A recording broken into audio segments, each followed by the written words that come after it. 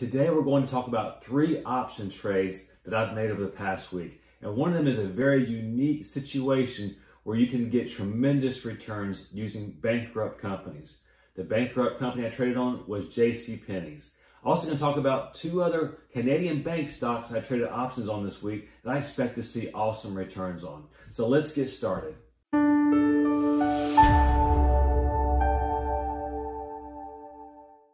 I am Randy Perez. I'm a 21+ year real estate investor as well as stock and option trader. And when I trade stocks, I typically trade on dividend stocks.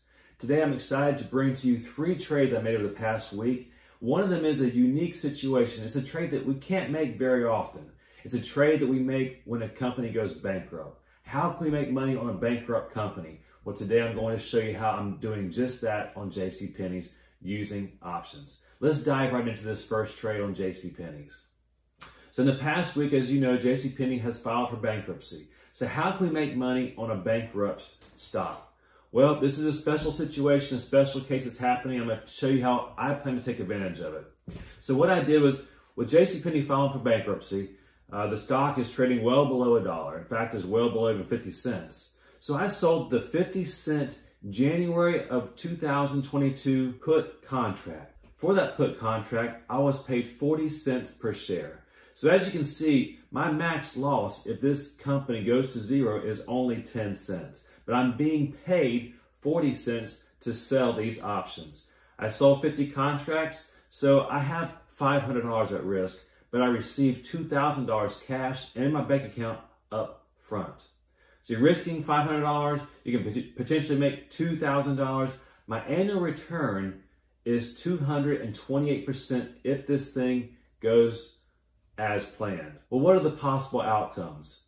Well, there's 3 possible outcomes. The first possible outcome is that the stock stops trading, in which case I get to pocket all the money. If this stock quits trading at all, people can no longer assign their option contracts to me, then I'm able to pocket the whole $2,000, the whole 40 cents per share. Option number 2 is if the stock is assigned to us. If that happens, then we pocket the premium that we've received, but then we have to deal with selling the stock back on the market, and if we choose to, selling more options again. The third thing that can happen is if the stock goes to zero.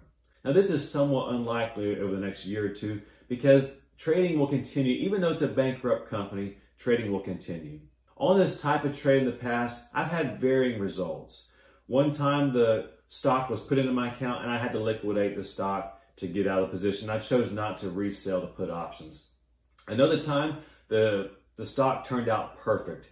It quit trading several months in and I was able to pocket the whole premium because the person that bought those options from me never had the opportunity to trade that stock to put the stock into my account.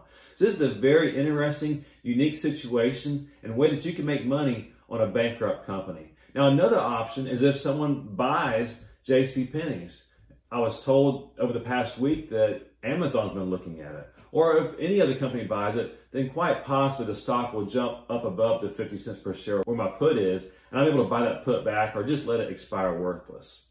Another possibility is that the company restructures and somehow comes out of bankruptcy, in which case undoubtedly the share price will again go above 50 cents and I'll be able to pocket the entire premium. So this is a very unique situation that you can look to take advantage of, and those are the potential outcomes as well as the pitfalls and the potential reward. The reward to me is very high given the level of risk. It's a very small chance that the stock would go to a penny, it gets assigned to you, and then you can't trade it. Typically you'll be able to, if the stock gets put into your account, you'll be able to sell that stock and get out of the position. May have a small loss if it's trading below 10 cents a share, but at least you're able to get out of the position. But odds are, if it works in your favor, then the returns are really good for very little risk. The next trade we're going to talk about are 2 Canadian banks that I traded over the past week. I like Canadian banks because they tend to be more conservative than American banks.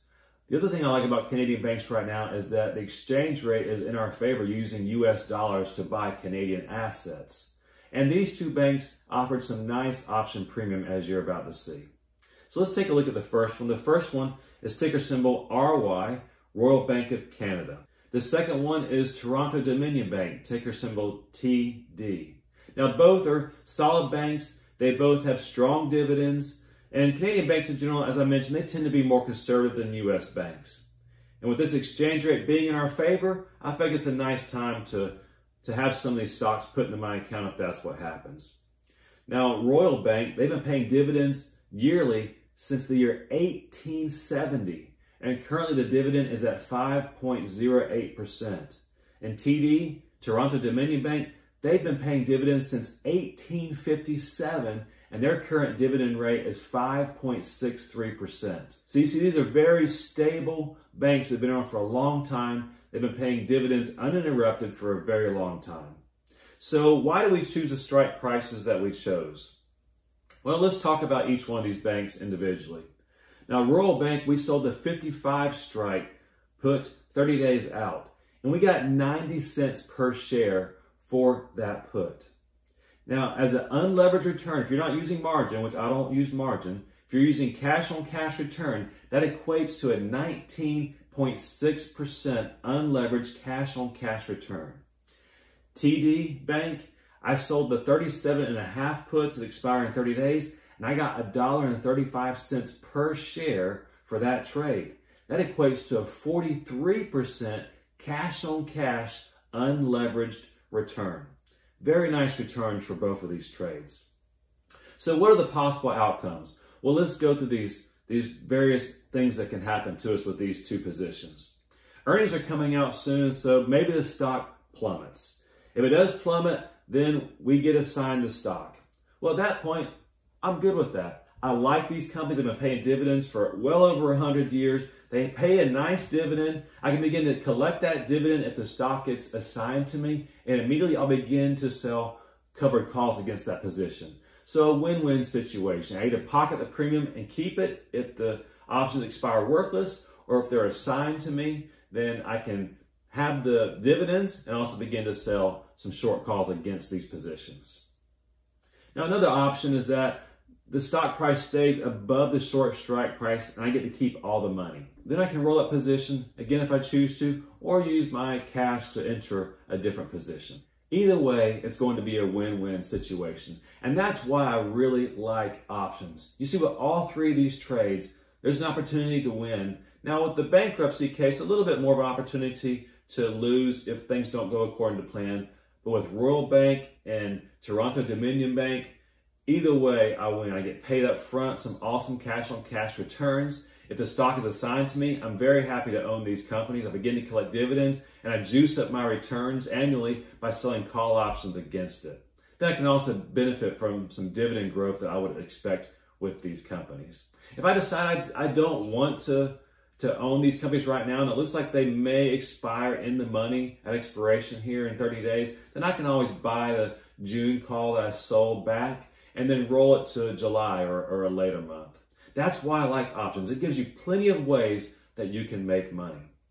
So I hope you found this video useful. I love trading options and stocks, especially dividend stocks, as well as real estate investing. So if you'd like to learn about those ways to make passive income, then please subscribe to the channel. Hit the notification bell, that way you get an email every time a new video is released. And if you found value in this video, please hit the like button. I appreciate it. It encourages me to make more videos. So until next time, happy investing, and we'll see you again soon.